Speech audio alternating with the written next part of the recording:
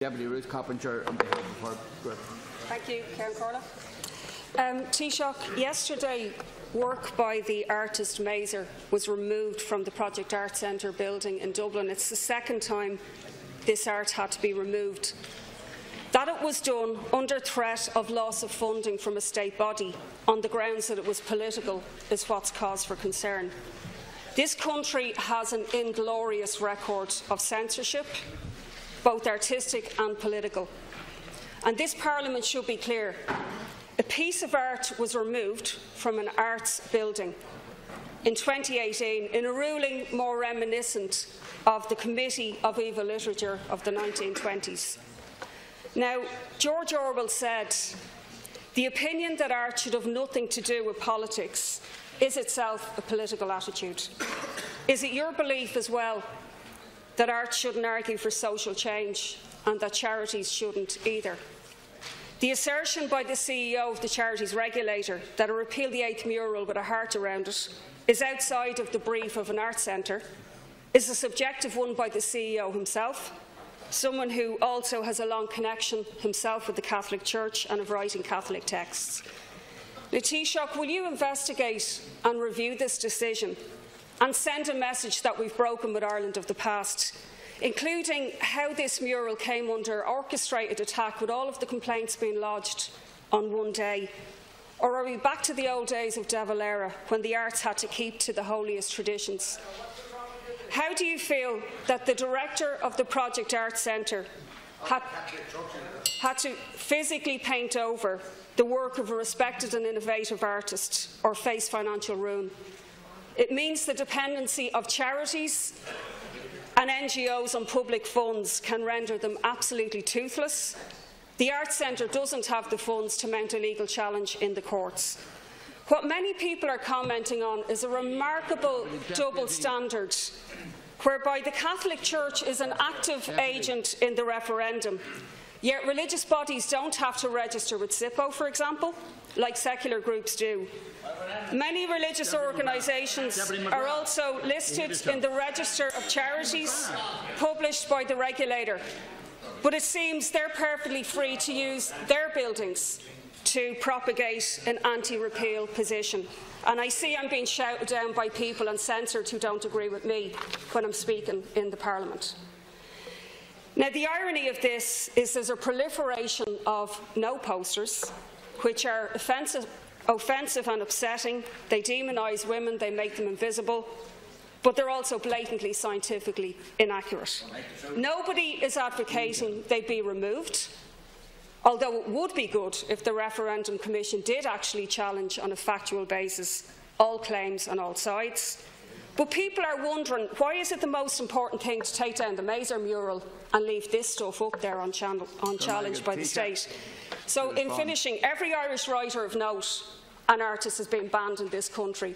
I believe the Maser mural will actually be more popular as a result, and I believe the message young people should take from it is to use it in the referendum to win a repeal vote. Taoiseach to respond. Thank you. I understand this decision was made by the Charities Regulator, made by government. And I assume the Charities Regulator would have taken the same approach or the same attitude had it been a pro-life or an anti-abortion mural. And I've no doubt that the mural will appear elsewhere. Perhaps somebody who owns a private building may wish to make the space available for the mural to be reinstated. And perhaps even the fact that it has been removed meant that more people saw it than might have otherwise seen it had that not been the case. But while you can paint over a mural, you certainly can't paint over an issue. The issue is that 9 women every day in Ireland are forced to travel overseas in order to end their pregnancies, and 3 women in Ireland every day, and the number is only going to rise into the future, are importing pills online and are taking them without medical supervision and guidance, often in their own homes. What we're putting to the people now on May 25th is an opportunity to change that, to stop turning a blind eye, to stop turning a cold shoulder, to face up to the reality of abortion in Ireland, which is a reality, and to change our constitution so that we can provide those services that many women need in our own country. Can I get 1 minute, Deputy Coppinger? Corla, I hope you'll defend my right to speak in this Dáil and not be shouted down by a group of male TDs who can never actually be pregnant. Defend the rights of every member. But, Taoiseach, what does it say about this country that women can be accused of being killers? Posters can go up about a licence to kill, fetuses that are able to speak. And I think the Dáil and the Minister for Health should set the record straight. For example, a fetus at 9 weeks is 0.9 of an inch, and at 12 weeks is 2.13 of an inch. But anyway, Taoiseach, I think that it says something about the fear of the Irish establishment in this country that it has allowed these laws to really completely narrow political expression and political art in this way. We had a situation in the Dáil where a group of TDs wore a repeal jumper, and in jig time a committee ruled out the wearing of any political slogans. And I would just like to know what the Taoiseach and others think is so offensive about this that it should be banned by a state body. And would you agree with me that we should challenge that? Deputy Coppinger. And we should say no. There's nothing wrong with a heart that calls for repeal. And there's nothing. We should not allow political censorship. Deputy Coppinger, you've asked me to ensure that I implement the standing orders, and I also ask you and your group to do the same. Now, Taoiseach. No, you can't do that, and you know it's wrong to do that. Taoiseach. Stupid stunts like that do nothing but inform you. Taoiseach. Deputy Matty McGrath. Deputy McGrath. Deputy McGrath. I may have to take action. Taoiseach, 1 minute.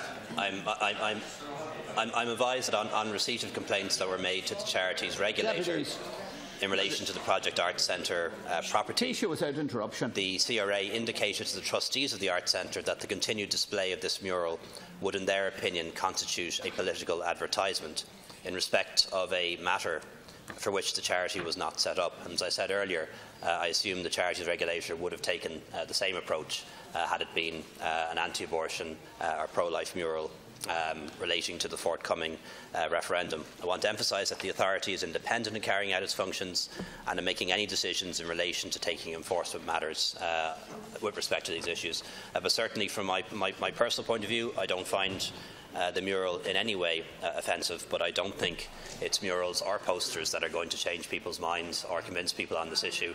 I think what we need is proper information, independent information, like we're getting now from the Referendum Commission, which has just started its work in the last couple of days, and also those of us who wish to advocate change, going out there, talking to people one-to-one, not berating them, not preaching to them, listening to their concerns and answering their questions. Now, I call